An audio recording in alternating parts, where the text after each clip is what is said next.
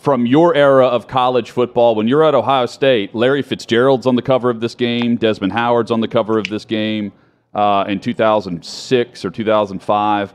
They mix and match all these things. But now that it's returning in the era that we're in, and we haven't seen it since 2014, schools, universities are going to make some money off this. Players will too. We certainly know that.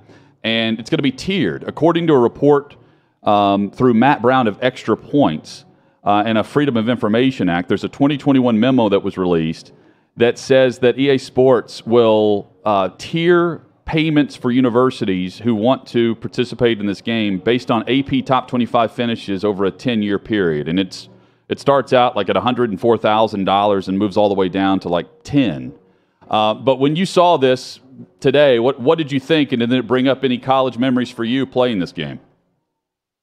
And so I grew up playing it, and I'm with you, Hut. Like I quit playing video games honestly when I was in college because it's like, you know what? I'd rather be out. If I'm not working out or getting better at football, I'm going to try to go to class a little bit, and then I'm going to probably be partying and chasing girls. Like that's kind of the order of operations. And so like video games is just going to detract from those other things that I'm really here for. I can go play video games in my mom's basement if I want to go live there when I'm 40.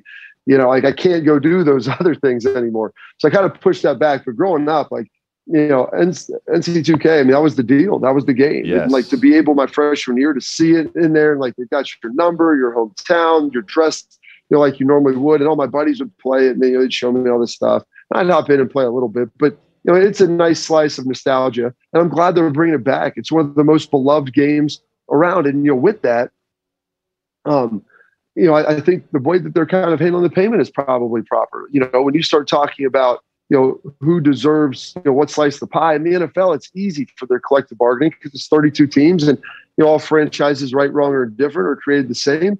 And you got your cover guy who's going to get paid more. But outside of that, all players get the same cut, and the teams in the NFL get their cut.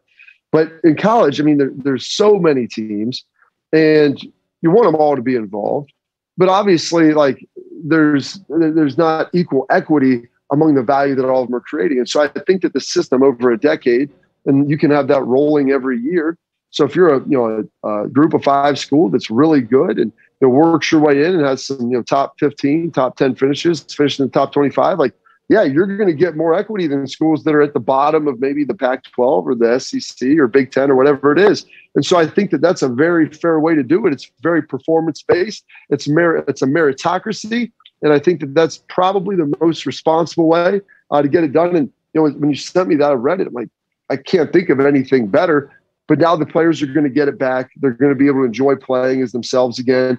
Fans are going to love it. You get to go into dynasty mode. Hopefully they include past teams because they went back and paid all the former players. Like, dude, put on some of those great teams from the past. Like everybody wants to be able to go back, and especially like older folks like us. If I go back and play, I mean, I might not even play with my team. Like I might be playing with the 96 Ohio State team, or you pick the 97 Michigan team, or those mid-Nebraska 90s teams, or Florida State in 99. Like all these great teams that have been out there. Like those are some of the cool things that you get to do. You fire up Bo Jackson, when he's at Auburn, like all this great stuff.